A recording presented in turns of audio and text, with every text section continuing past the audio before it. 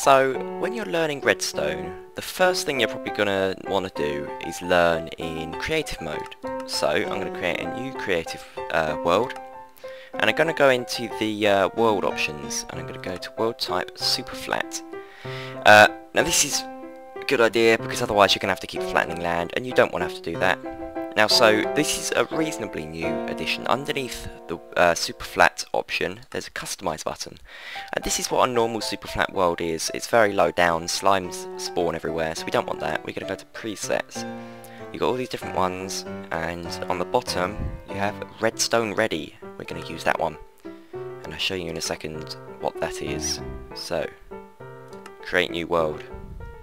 So when you open your inventory, by pressing E of course, there's a Redstone tab in your creative inventory.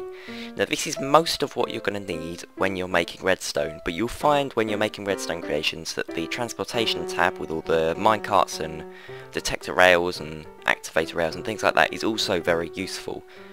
We'll use those later. Those are useful for all sorts, from timers to anything really.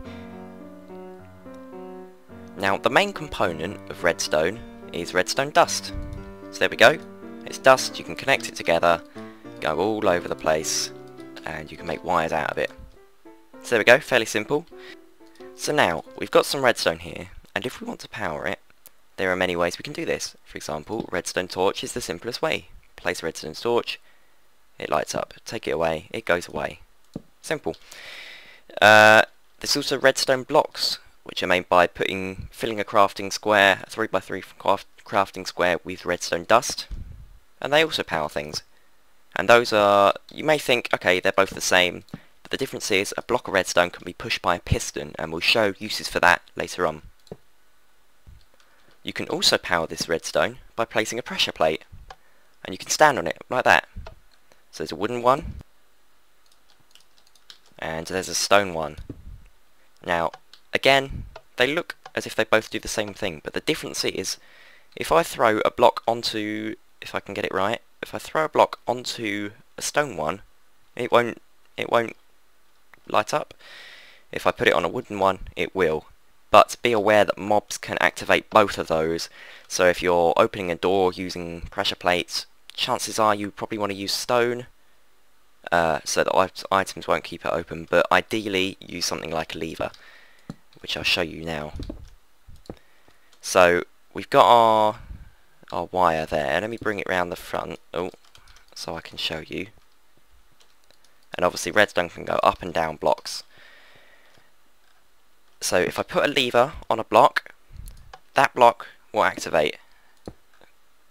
So all redstone coming off of that block, and even on top of that block, will be activated. When I turn it off, it goes off again. You can also use buttons. Buttons would do the same thing, but they will turn off automatically. You can make stone buttons and wooden buttons. Difference is, wooden buttons can be activated by things such as arrows. You can shoot an arrow onto that button and it will stay down until the arrow despawns, which can be quite useful. Now, there are actually two other kinds of pressure plate. Those are weighted pressure plates. So I've got a light weighted pressure plate and a heavy weighted pressure plate. And they are of course made of iron and gold. Now if you stand on them, they don't work, but the difference is you can throw items on them, and the more items you throw, the further along the signal will go. I don't know if you can see that, but the stronger the redstone, the more you put on it, the stronger the redstone current and the further it travels. And this was recently added when they changed the way redstone worked. So now it's no longer on or off, it's actually, it can get stronger and weaker. So if I take it off, they will go away. And that's a lightweight one, that's a light pressure plate. A heavy one, judging by the name, it takes more blocks to get the same effect. There we go, now it's gone 2. And if I keep going, it will go 3. Another way to power something is using tripwires.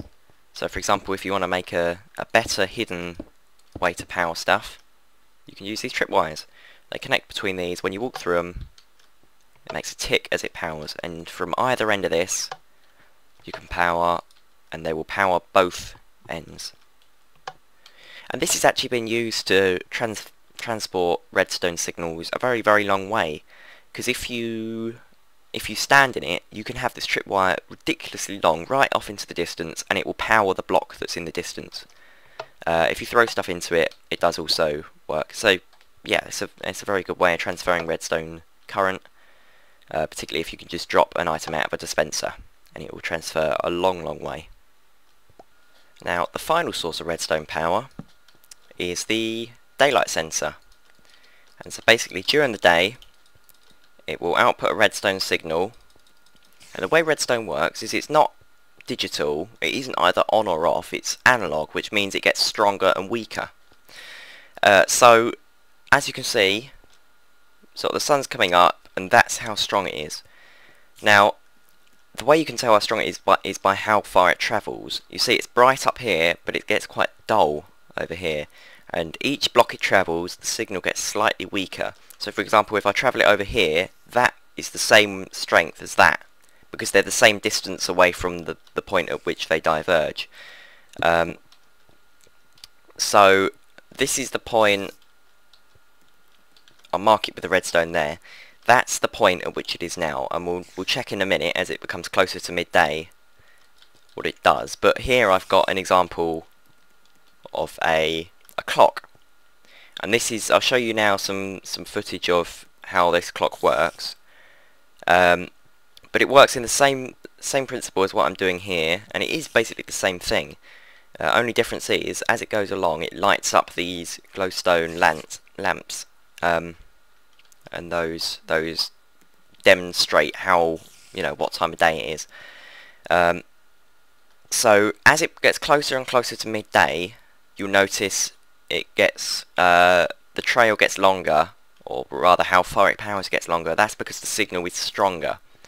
After it gets to midday, it will start to go back down again, as you can see in the footage of the clock time lapse. And you see it's now 2 blocks further than it was before when I marked it with that redstone. So that's kind of one of those things that you'll find a few uses for it. You won't find lots and lots of uses for it, but it's very useful for, say, because it turns off at night. So if you invert the signal, you can make it so it powers things, lights during the night, so that your base is lit up during the night, or just a clock, as I've shown over here.